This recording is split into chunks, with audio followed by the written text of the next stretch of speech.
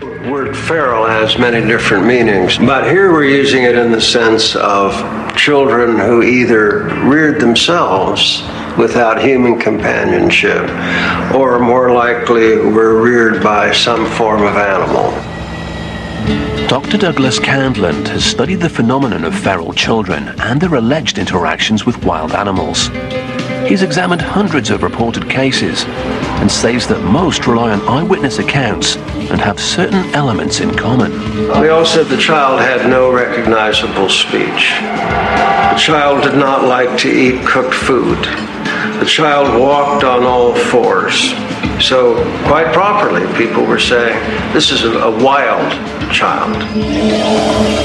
But just how reliable are these accounts? One of the most compelling cases in modern history comes from Kampala in Uganda.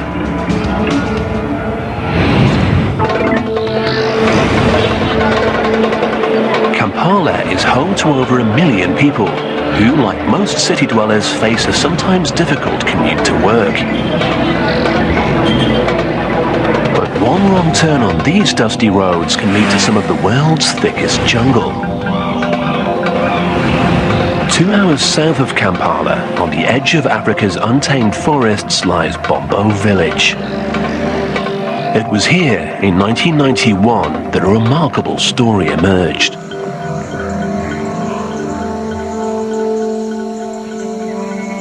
A woman walking through the African brush one day was startled by a group of vervet monkeys chattering in the trees.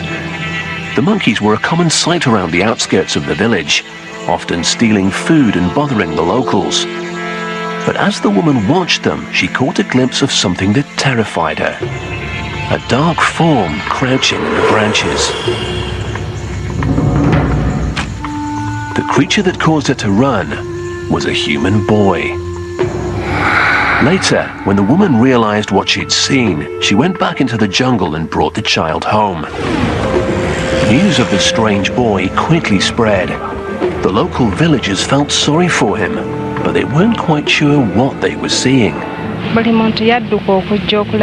Everybody came to see the new boy, who had hair all over, and he had no toe. The toe was bitten by monkeys. Children from the village recalled that when the boy first arrived, he was as wild as an animal. He could scratch you like you are not a human being. You know how a cat does? He could scratch you like a cat. They decided that the boy must have been in the forest for a while. Apparently, he hated to be kept indoors, wouldn't eat cooked food, and didn't like to wear clothes. And he wouldn't or couldn't talk. But the boy did seem to be able to communicate with the vervets and even moved like a monkey. He was moving like this, just like a monkey. Before long, locals were calling him a real-life Tarzan, the fictional boy who grew up in the jungle.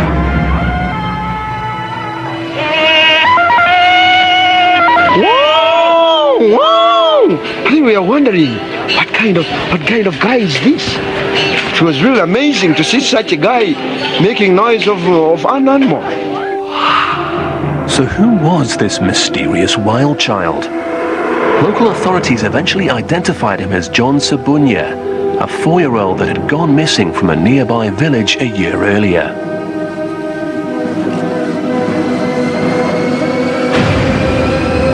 To this day, the villagers believe it was the monkeys that helped this defenseless child to survive alone in the wild. It's a romantic notion, but is this really what happened? Perhaps the only way to find out for sure is to ask John Ssebunya himself what he remembers. Few, if any, children who grow up in the wild are reported to ever learn language. Scientists now believe that nearly all babies are born with the ability to learn to speak. But in order to master language, they have to hear it during their formative years. For Victor of Abidjan and Kamala, the window of opportunity may have closed during their time in the wild, away from human contact. The same appears to have been true of John Ssebunya in Uganda. Although the facts of his early childhood are unclear, It appears that the boy was deprived of human contact for a period of between 6 months and a year. When the young child was brought out of the jungle and into the Ugandan village as a frightened wild boy, he too had trouble making himself understood. When he was annoyed, he used to make a lot of noise, crowing like an animal. His behaviors were different from ours. And then we wanted to know how is this boy communicating. He never knew how to speak, really. So did John ever learn to speak? And if so, what did he reveal about his time alone in the jungle?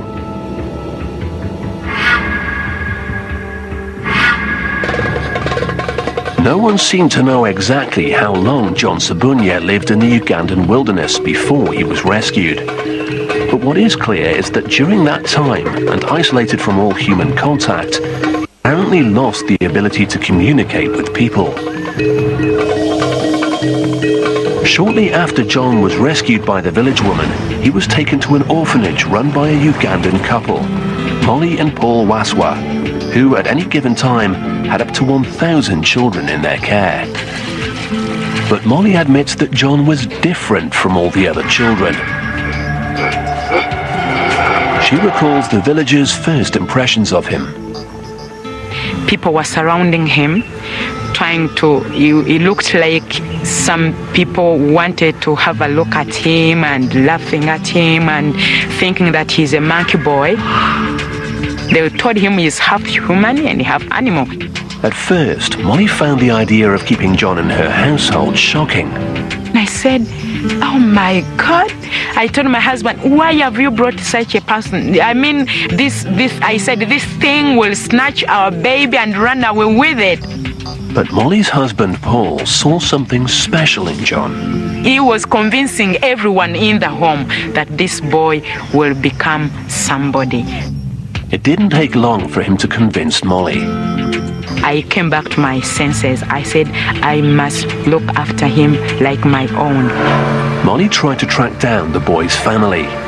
There were a number of stories circulating around the village about his parents, and eventually Molly gathered enough information to piece together John's story. It all began in this house, now abandoned.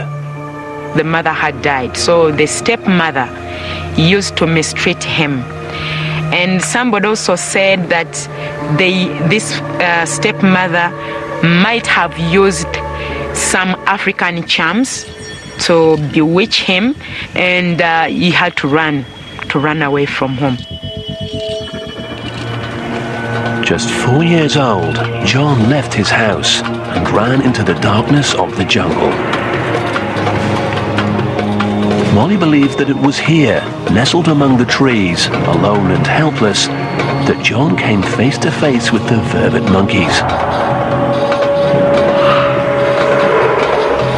But as frightening as that experience must have been for John, running away from home was the beginning of a new life. 12 years later, John Ssebunya is living happily with his new family. Now 17 years old, he still lives at the orphanage.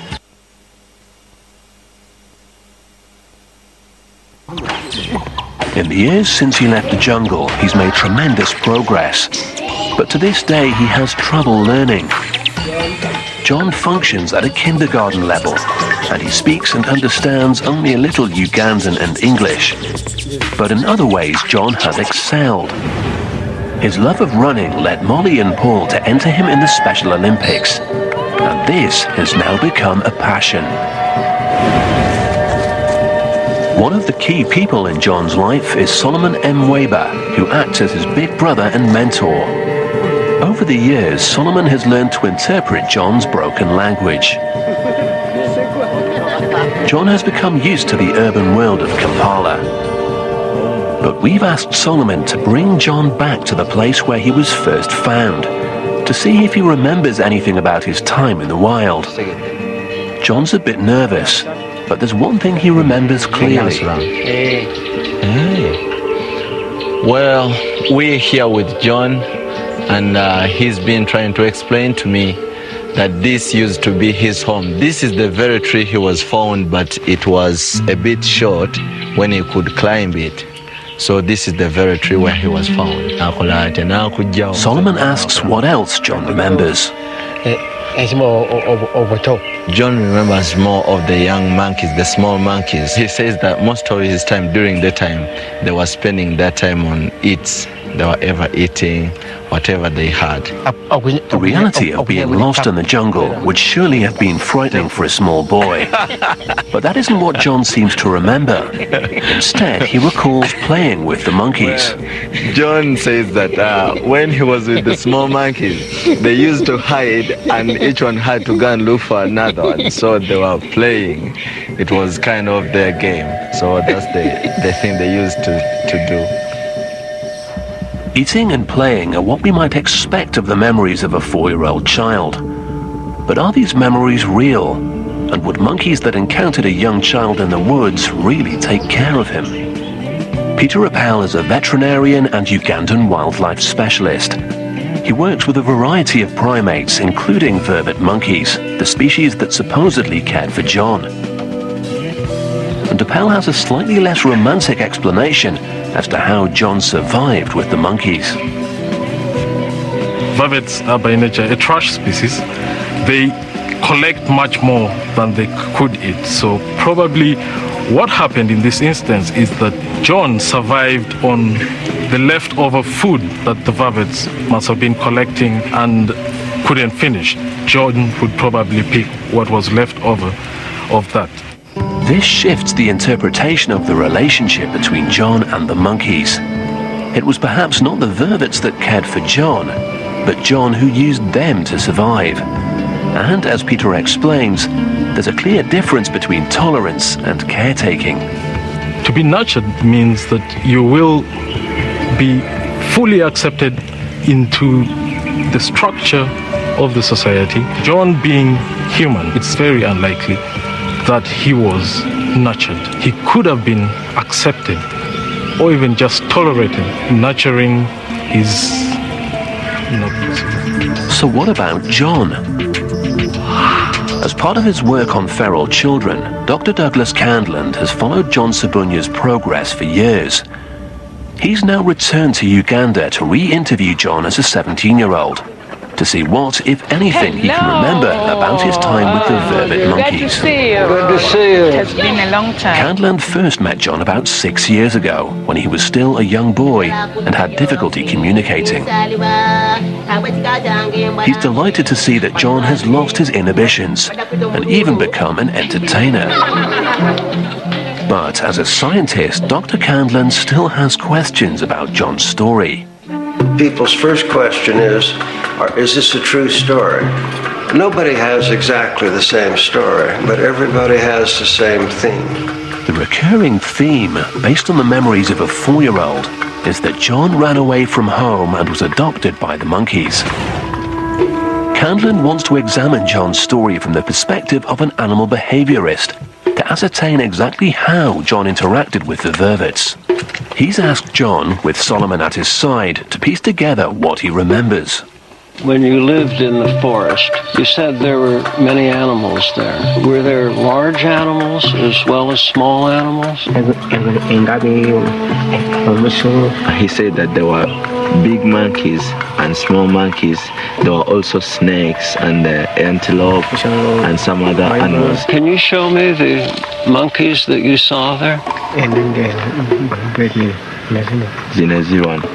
Well, he said that the first two, he saw them. John has no trouble identifying the vervets, but Candland wants to establish how John fitted into the complex hierarchy of the vervet community. Vervet monkeys will spend the afternoon grooming each other. It's about establishing a relationship. It's kind of like talking among human beings. Did you groom monkeys? Well, the monkeys groomed each other, but not John. This suggests that John was a bystander, not a part of the monkey group. Next, Candland tests the theory that John wasn't fed by the monkeys, but rather scavenged for their leftovers. Do you mean they threw food and you collected it But according to Solomon, John is emphatic about this. They collected food and brought food to him. Sometimes they could hand the food into his hand, but none of the monkeys got the food and threw the food away. John and Solomon also tell Dr. Candland that the monkeys brought water to him. But this is how they made the thing, and they handed the water to him. But it was the monkeys who made this, not John. Not John. The monkeys. Dr. Candland, a 40-year veteran of working with primates, is not convinced. Few primates are capable of tool use, and vervets are not among them. Well, I think we are dealing here with some childhood memories that, like all childhood memories, become elaborated over time. I think he did spend much time with monkey troops. I think he did find food that they had cast aside. He may well have found banana leaves that were still had water in them from rainstorms and assumed that the animals themselves had done the fashioning. So when you ask, was John raised by monkeys, I prefer to say he was raised to some degree with monkeys. But I don't believe the monkeys reared him in the usual sense of that word. In many ways, John seems to have survived his early experience of being lost in the jungle. But has he overcome the potentially more devastating tragedy, the abuse he suffered during the early years of his life, at the hands of people who were supposed to protect him? John Ssebunya has obviously come a long way since his days in the jungle. The nurturing home of Molly and Paul Waswa has given him a second chance. But he still has difficulties with learning, coordination and language. Is this because he was alone in the jungle during the crucial development stage, when most children learn to speak? Or has something else affected John's recovery? With Molly's permission, we take John to get a complete brain scan in Uganda. At the International Medical Group in Kampala, a slightly nervous John undergoes a computed tomography scan that will produce images of the anatomy of his brain. Do you see that side? The scan could identify any anomalies or possible damage done to the brain and help pinpoint the cause of John's continued learning difficulties. Dr. Jay Geed, a neuroscientist from the National Institute of Health in Maryland, will help to analyze the results. Dr. Geed is one of the world's preeminent specialists in brain development research. And the results reveal something unexpected. In almost every way, John's brain is healthy and normal, except for one thing. The most striking feature is this dark area right here. This is a pretty big area of damage, about the size of a grapefruit. At some stage in his young life, John suffered a massive blow to the head. A pretty major trauma to the brain. And the location of the trauma has important implications. This part of the brain is ground zero for language function. Understanding language, learning language, it's almost completely wiped out here. Just looking at the picture, not even knowing anything about John, I'd say, this is a person who's probably going to have a lot of difficulty with language. But the good news is much of the rest of the brain is fine. And so this should allow John to enjoy life and to have an imagination and to have social interactions. The critical question is, when did this injury occur? If the damage to the brain happens very early in brain development, then there's still a chance for the brain to find alternate routes, alternate connections, alternate wiring. But if the damage happens after that's already in place, then it's much more difficult to recover function. And in looking at John's brain scans, it looks to be that the second one happened, that the wiring was already established for the language centers and then was damaged. We may never know exactly when John received his injury, but we do know that it was the trauma to John's head in early life, not the effects of living in the wild, that caused the language difficulties John has today. What Ssebunya's case demonstrates is that the effects of living in the wild reveal only half the story. The other half is how these children ended up there in the first place. With Oksana, Victor and John Ssebunya, the important stories may be those of the abuse and neglect they suffered at the hands of their human caretakers. And perhaps the myth of the wild child reflects our inability to accept the failings of our so-called civilized society. John Ssebunya childhood was undeniably tragic, but happily his future looks promising. He continues to compete in the Special Olympics, and he performs with the Pearl of Africa Children's Choir. To much of the world, he will always be known as Uganda's famous wild child. But the real story here is that of a young man's resilience and grace against incredible odds.